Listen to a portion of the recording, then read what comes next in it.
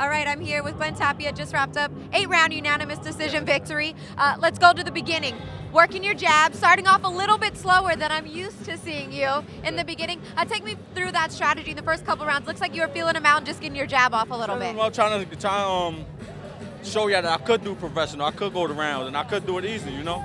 It was easy for me. I messed up my hand, sorry, a little bit, both of them, so it's okay. Yeah, it looked like about the 4th round, your corner was telling you to let your hands go, and then you landed a shot and you kind of shook it out. What happened? Is it your left hand or both your hands? Both of the hands, right hand right here, and this left hand. This one been messed up already a little bit, but it's okay, I'm good. I'm a warrior, man. I had a broken jaw before, and I kept going. It broke in the 2nd round. I went with 6-round decision, so I'm good. I'm never gonna quit, you know.